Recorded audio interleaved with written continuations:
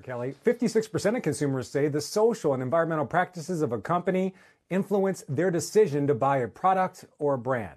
For alcohol companies, it's leading to a big shift in marketing that was previously solely focused on the backstory of the spirit or the beer or even the quality of the ingredients. The growth of e-commerce alcohol also changing the buying experience, with more people reading about what they buy as opposed to seeing like an interesting bottle or some packaging in the store.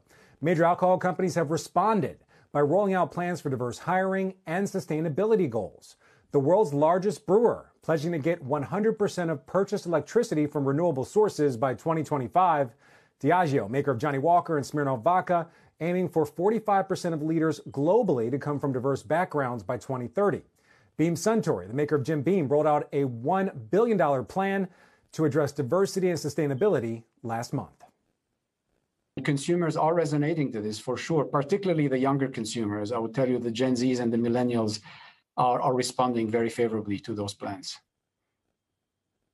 And people under 38 are twice as likely to make a buying decision based on the carbon footprint of a company than those that are older. Millennials and Gen Z also the fastest growing demographic. So companies, they have a big incentive to address the emerging ESG consumer. Back over to you, Tyler. Frank Holland, thank you very much.